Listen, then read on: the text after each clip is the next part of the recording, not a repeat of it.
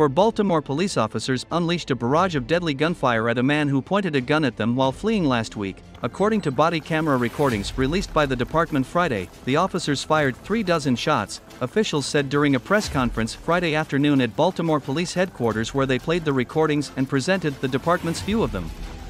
The shooting occurred November 7, when officers on a district action team, a squad focused on seizing illegal guns, were proactively patrolling in southwest Baltimore. A man later identified as Hunter Jessup, 27, was killed during a short foot pursuit.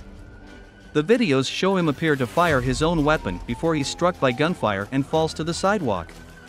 When the officer tried to tackle him, if you see, she couldn't see him coming up, so she probably didn't see that he had the gun, said Richard Worley, Baltimore Police Commissioner.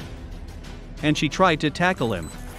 Unfortunately, he got away and then he turned and pointed the gun and fired it at our officers. Officials said they haven't determined how many times Jessup was shot.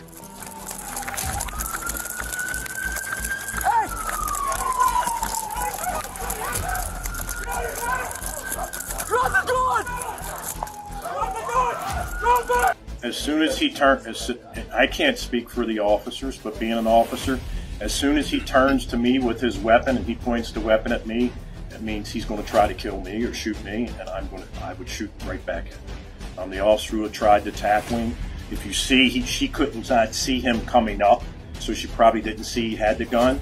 And she tried to tackle him. Unfortunately, he got away, and then he turned and pointed the gun and fired it at our officers.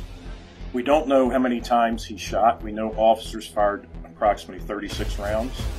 That was all 4 officers. We know he fired at least once. You saw the 1 round. We did have some casings that could possibly indicate that he may have shot twice.